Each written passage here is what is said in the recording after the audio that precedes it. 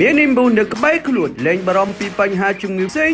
មានដូចជា stress ធុញថប់ផ្ដាសាយ allergy ខ្ញុំចូលចិត្ត Imbus ព័ត៌មានជាបឋមអលោកស្រីជ្រាបហើយថាមានករណីផ្ទុះឡើងសារជាថ្មីម្ដងទៀតនៅ COVID-19 ទៅលើជនជាតិខ្មែរម្នាក់បាទដែល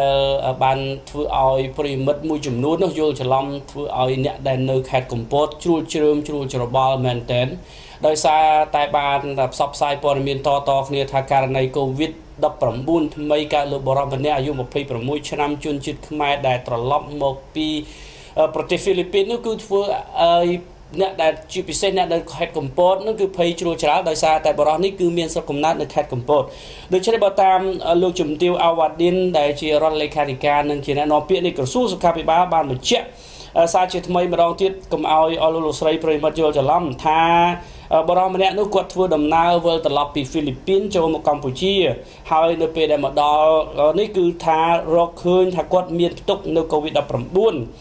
ប៉ុន្តែឥឡូវនេះគឺត្រូវសម្រាប់ព្យាបាលនៅមន្ទីរពេទ្យហើយដោយបរិះខាងលើនេះគាត់មានស្រុកកំណើតផ្ទះសម្បែងនៅខេត្តកំពតមែនក៏ប៉ុន្តែពុំបានទាន់ទៅដល់ខេត្តកំពតទេគឺសូមឲ្យបងប្អូនកុំឲ្យយល់ច្រឡំហើយមានការភិតភ័យភ្ញាក់ផ្អើលពេញទៅខេត្តកំពតនោះគឺគាត់បានហោះហើរពីខេត្តសំទោសពីប្រទេសហ្វីលីពីនហ្នឹងគឺមានអ្នកដំណើរសរុបប្រមាណជា63នាក់រួមទាំងគាត់ដែលក្នុងនោះមានជនជាតិកូរ៉េនោះ23នាក់បាទហើយស្ត្រី3នាក់បរិះជនជាតិបែលហ្សិកនេះ1នាក់បរិះជនជាតិហូឡង់1នាក់ជនជាតិជប៉ុន3នាក់ហើយស្រី1នាក់ជនជាតិខ្មែរនោះមានរហូតដល់ទៅ34នាក់ដែលក្នុងនោះមានស្រី10នាក់បច្ចុប្បន្នជនជាតិខ្មែរដែលរកឃើញថាមានវិជ្ជមាន COVID-19 ត្រូវបានបញ្ជូនទៅសម្រាប់ព្យាបាលនៅមន្ទីរពេទ្យមិត្តភាពខ្មែរសូវៀតហើយចំណែកឯអ្នកដំណើរផ្សេងទៀតចំនួន62នាក់នោះក៏ត្រូវបានយកទៅធ្វើចតល័យស័កនៅក្នុងសន្តាគារភ្នំពេញនៅឯរាជធានីភ្នំពេញដើម្បីតាមដានពីសុខភាពបន្តបាទអញ្ចឹងគឺគាត់មកដល់ត្រឹមតែកន្លែងគេហៅថាប្រលានយន្តហោះអន្តរជាតិភ្នំពេញយើងនេះគឺត្រួតពិនិត្យទៅឃើញតែម្ដង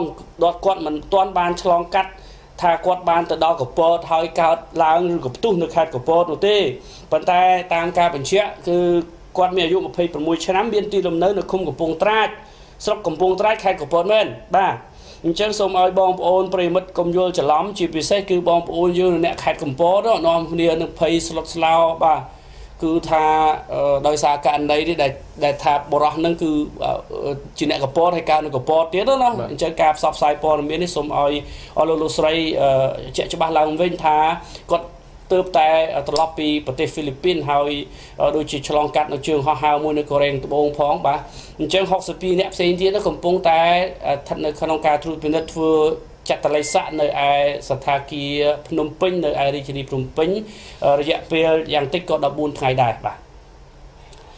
អញ្ចឹងលោកកែវរដ្ឋាមានបានព័ត៌មានស្អីទៅលើសង្គម Facebook តាក់ទងនឹងបរិះម្នាក់ដែលកើតនៅ COVID-19 បាទថ្មីនេះខ្ញុំដូចជាអ្វីដែលលោកកតង់លើកឡើងគឺថាមានការផិតភ័យនេះគឺធម្មតាទេជាប្រវត្តិដែលគាត់មួយចំនួនដែលគាត់រស់នៅក្នុងទឹកដីនោះហើយយល់ឃើញថាបរិះនោះរស់នៅក្នុងខេត្តកំពតទៀតចឹងប្រិយមិត្តជនអញ្ចឹងសូមឲ្យបងប្អូនជាប្រវត្តិយើងទាំងអស់មេត្តាការពារនៅជំងឺ Covid ដូចជាលាងដៃនិងអាល់កុលពាក់ម៉ាស់ជាដើមលោកកតង់ពោះថាជំងឺនេះយើងមិនអាចសន្និដ្ឋានថាវានឹងសាបរលាបបាត់បានទេអញ្ចឹងណាបាទហ្នឹងហើយបាទដូច្នេះហើយបានជាក្រសួងសុខាភិបាលគឺបានអំពាវនាវឲ្យបងប្អូនប្រជាពលរដ្ឋរបស់យើងមានការប្រុងប្រយ័ត្នដដែលដោយយកចិត្តទុកដាក់ចំពោះវិធានការនៃការណែនាំរបស់ក្រសួងសុខាភិបាលតាក់ទងទៅនឹងការទប់ស្កាត់នៅជំងឺ COVID-19 ដដែល